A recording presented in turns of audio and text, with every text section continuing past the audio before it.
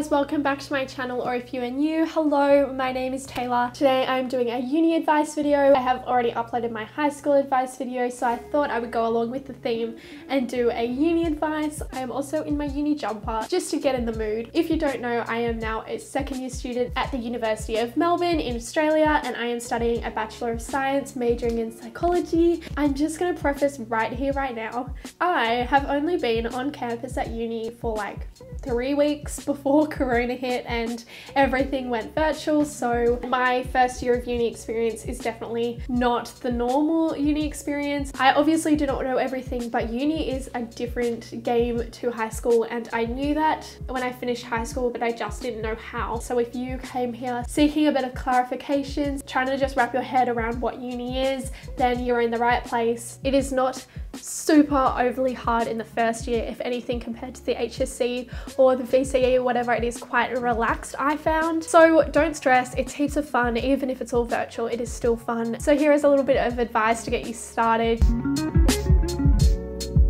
So firstly, you will lose the boundary between school and life. And in high school, it's much easier because you go to school from 8 till 3:30 and that is your school time, and then you come home and that is your life time. But in uni, because it is so much more flexible, because you don't have classes every day, it can be really hard to have those clear boundaries between when is uni time and when is life time. So my first piece of advice for this is to schedule in your time, create clear boundaries and time allocations, and create a routine. So an example of this that I found useful was to do calendar blocking, which I have done a video on, so if you want to go and check that out, that will be linked up here. But actually scheduling in your time and being like, okay, from 9 till 12 on this Thursday, I'm just going to allocate that time to doing uni work, and then the rest of the afternoon can be socializing or getting coffee or doing normal life stuff. No one will set those boundaries for you. No one will set you a routine like school did, where they said, well, you need to be here from 8:30 to 3:30. You don't have to be anywhere if you don't want to be there. It is also super tempting to kind of focus more on the life side. So actually scheduling in your time kind of helps you to balance that, which is super important. So that's my next piece of advice, is to observe your schedule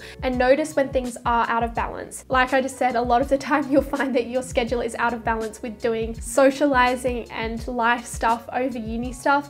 Try and balance that out always. Of course, when there's super heavy assessment periods, it can be hard too, but my advice for that is get out as much as you put in. So with uni work, you can put in as much effort as you want. No one is going to tell you how much effort or time you should put into this assignment, when you should start it, how you should do it, how you should start it. With that lack of guidance, I would put so much time into my essays and assignments, especially in semester 1, because no one tells you when to stop or when good enough is, or how much you need to write to get this mark. If you're like me and get into the habit of just keeping on going and going and going and allocating probably too much, oh my foot's asleep, and allocating too much time to an assignment, for example, try and balance that as well, doing the same thing. So this is something that I'm trying to focus on heaps next year, is actually just allocating like, okay, I'm gonna sit down for 3 sessions and do this essay, and that's it, because no one will tell you when to stop. So you really need to set those guidelines for yourself, or if you're on the other end of the spectrum, which is also totally normal, probably more normal than me, that's fine. But if you notice that your marks are slipping, you might have to kind of reevaluate. It's just really trying to get that balance. You won't figure out what that balance is for a while, and it will probably be a bit out of whack a lot of the time, but it's just trying to figure it out. And that's what first year uni is for. You may find that you really don't need to spend as much time as you thought on assignments to get good marks, and also learn to prioritize, and it is okay not to prioritize uni. Like I just said, in those situations, I need to learn to not prioritize uni sometimes. The next thing is that the cohort sizes are really big. So that is super overwhelming at the start, I'm not gonna lie. The practicals and the tutorials where you have smaller class size and there's a lot of group work, that is a really good opportunity to kind of make friends and talk to people a bit more. But I found that when we went online, I obviously lost that ability to connect with people. For me to connect with someone, I had to like text them, which was kind of weird. So my advice, especially if uni is online, is to join or even make group chats. I found found, especially last semester, I got so stuck on some of my assignments. I was literally like, this does not make any sense. And I literally felt like I had no one to ask. But then I found out that there was a group chat that I just hadn't joined. So then I joined it, and it turns out everyone was talking about what the assignment meant, how they're going to approach the assignment, and it made me feel so much better. Also, in that situation, just email your teacher. If you ask for it, they'll give you a lot more guidance on specific things. So it doesn't hurt to just ask them and just try and get any information out of them that you can. But group chats, regardless of whether uni is online or in person, is such a good way to just feel like in the loop. Going back to the idea that it can be really hard to connect with people in your classes. So my advice for this is, firstly, even though icebreakers are super weird and awkward, I hate them so much, they're there for a reason, and if you actually kind of embrace them a little bit, they are good. They really do break the ice, break the awkwardness. No one in that class probably knows anyone else too, so everyone's in the same situation.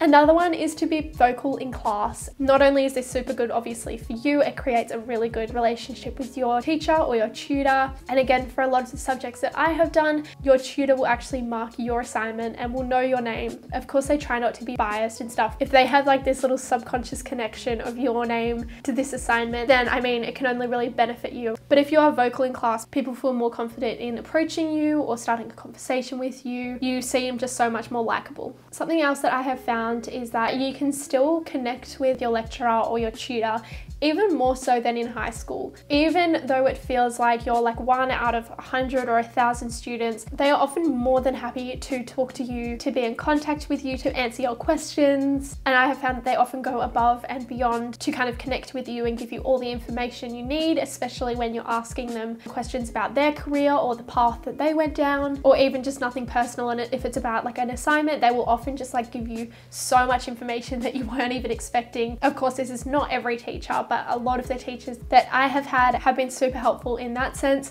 And you can also connect with them on LinkedIn. If you build a relationship with them in like a professional kind of sense, then that's a form of networking, which is obviously super important in uni. And that's what your lecturers and your tutors are there for, obviously to teach you, but they're also there to help you get into the career. And just don't be afraid to kind of reach out to them and try and connect with them.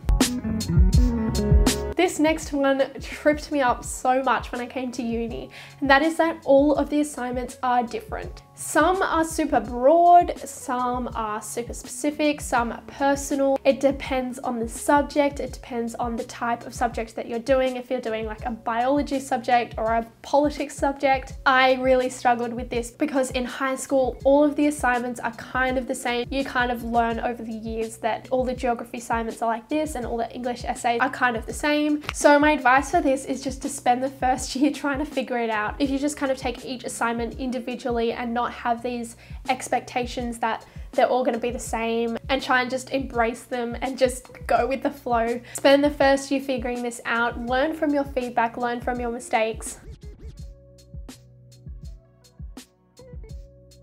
My last kind of piece of advice is that you will probably fail more than you're used to, but you will also achieve a lot of success.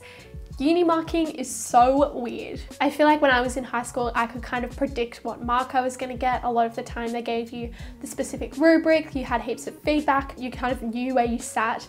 In uni, you have no idea, you cannot predict it. So my advice is to try not to predict it, just do your best. It is often quite individual. It depends on not only the subject, but also the marker. Whatever your marker believes is good might be different to what this marker believes is good. Of course, they do moderate it, but there is going to be times when you get a mark back and you are so disappointed because you thought that it was like a 90, but you actually got like a 75. But then you'll also submit an assignment that you were super rushed on that you just didn't think was any good, and it'll come back and they absolutely loved it. You just cannot pick it. So don't try to pick it. Try and get any feedback you can. Some subjects, especially in the first semester of first year, will have opportunities for feedback, so use it while you can. But obviously, if you try and if you put all your effort into it, then you are going to be rewarded. All you need is a pass in every single subject, so just aim for that. And if you actually put effort and time into your subjects, then alright, that is all for today's video. I hope that was helpful and you gained a little bit of insight into what uni life is like. If you are starting uni this year, good luck. I'm sure you will love it, even if it is online. But that is all for now. Thank you for watching and I will see you in my next video. Bye!